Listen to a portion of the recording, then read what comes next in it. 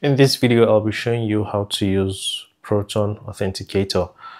So to get started, you need to install the app on your device. You can head over to the Play Store or the App Store and search for Proton Authenticator.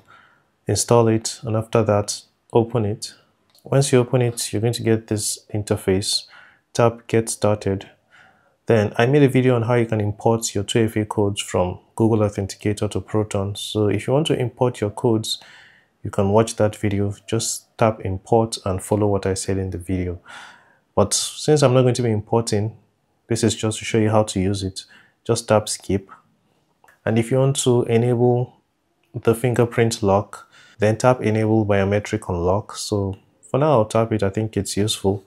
Tap it and enter your fingerprint. And after that, you have done the basic setup. So what you want to start doing now is start adding your codes. So for this tutorial, I'll be using Twitter or X to create an authentication code. Okay, so my 2FA code, like my setup code from Twitter, has been generated for me.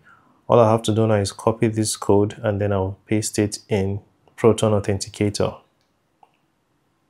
So that's basically all you need to do. You just need to head over to the platform where you want to get your 2FA code or set up your 2FA code. Get your 2FA key, head over to Proton, tap Create New Code. You can allow camera access if you have a QR code you want to scan, but since I don't have a QR code, I'll tap Enter manually. It is down here, so I'll tap Enter manually. Okay, so for the first option, I'm going to enter Twitter.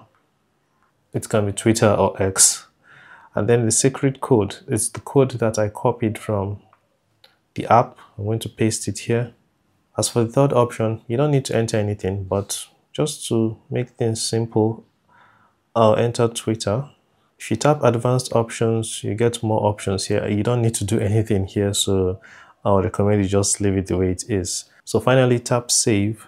As you can see, the 2FA code is being generated for me, and it even shows me the next code that will be needed. So I can wait for this one to elapse, like the time to expire, so that the new code will be, this is now the current code. So I can tap it to copy it. And if I head back to Twitter, I can just paste the code, confirm. And as you can see, it says I am all set. So from here on, anytime I need my 2FA code for Twitter, I can just access Proton Authenticator, and then I'll see the code from here. I'll tap it to copy it, head back to Twitter, and then enter the code. So that's how you use Proton Authenticator. This is a basic way of using it. If you found the video helpful, please give it a like and subscribe for more videos like this. I'll see you in the next one. Take care and bye-bye.